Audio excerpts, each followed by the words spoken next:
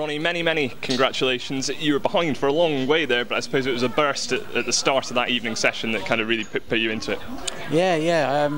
I managed to find something on the practice table before the final session of the evening. You know, struggling with my cueing a little bit, so it was nice to find something to be able to get through the ball a little bit better. You know, and gave me a little bit more confidence and play with a bit more freedom.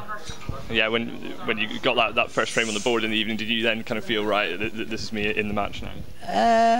You never really look at it like that. You know, it depends on how Barry played as well. You know, if he'd have kept scoring heavy and stuff like that, it just puts you on the back foot a little bit. But he missed a few, and it kind of allowed me to get into the game, and you just grow a little bit in confidence, really. So I got a bit lucky tonight. You were saying the other day about how the fact that you're picking and choosing events could cause you to go back on the rankings, but do you think it could also work in your favour, the fact that you can really put a lot into the events that you do go into?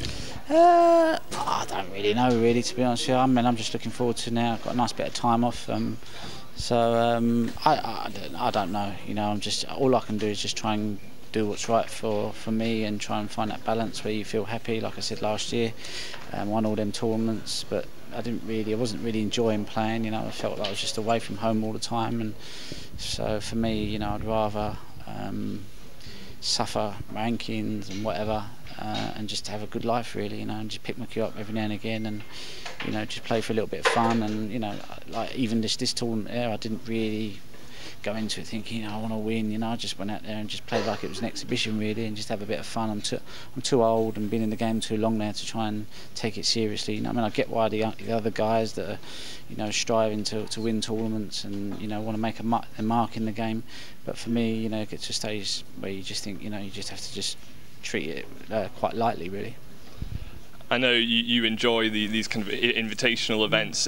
This had a really big feel to it. I mean, the whole top 16 were here. It was a very prestigious event. Do you kind of almost put this alongside your sort of Triple Crown wins in terms of importance? No, I think the Triple Crowns are the Triple Crowns. There are three majors, really. But yeah, I mean, I definitely, it's a very major, prestigious tournament. But there's a few like that. You have Champions of Champions, which is a great tournament, and this and the Masters, But yeah, this and the Masters, is brilliant tournaments. They carry that bit of prestige just because every player in it is very, very good,